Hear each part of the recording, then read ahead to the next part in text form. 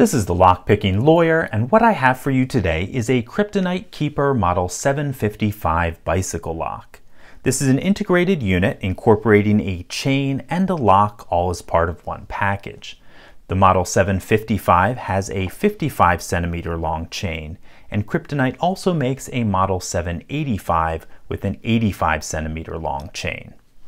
To open this up, we insert this disc detainer key into the end of the lock, turn it, and that releases a shackle, allowing the end link of the chain to be removed from the lock body. If we zoom in on this little window into which that end link fits, you can see a pretty thick lock body, about 3/16 of an inch thick, and there is the shackle which holds that end link in place. From what I can see on the inside of this lock, there's not a whole lot to be disappointed with. A lot of hardened steel, no plastic. All in all, well done. I do have a disappointment though with this lock, and that is the 7mm thick chain. Now this is made out of a high quality manganese steel, it's well hardened, and it does have this square shape, which tends to be a little bit harder to break with bolt cutters. That said, it's still only 7mm thick, and you will be able to defeat it with bolt cutters, though you will probably have to work for it. What we're going to do today is see what it takes to pick into this Kryptonite Keeper. I have picked several Kryptonite disc detainer cores in the past, and I've been relatively disappointed with them, so we'll see how this one holds up.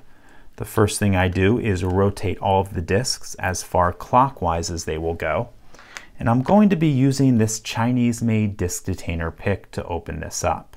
Now I should note that as this comes from the factory, like this one right here, it will not open this lock. You do have to make some pretty extensive modifications to it, and if you're interested in what those modifications are, I'll leave a link to my video number 640 below, in which I detail each of those changes. Okay, we're tensioning off of disc 1. I think I've picked that up. So let's find disc number 2 and start picking. Okay, got a little click out of 2. 3 is binding very tightly. Got a click out of 3. 4 is binding tightly. Got a click there. 5 also is binding. Click there. And I just touched 6 and we started turning and we got this open. So I did not feel any anti-pick measures, no false gates, no disc lockers. All in all, if you are adept at picking disc detainer locks, this one's not going to give you a whole lot of trouble. That said, the skills and tools required to open these types of locks tend not to be very common, so I doubt picking this Kryptonite Keeper is going to be a real-world attack. All that said though, we have this 7mm chain, so if this lock will be defeated out there in the real world, it's probably going to be with bolt cutters. That's all I have for you on this Kryptonite Keeper bike lock. If you do have any questions or comments about it, please put them below.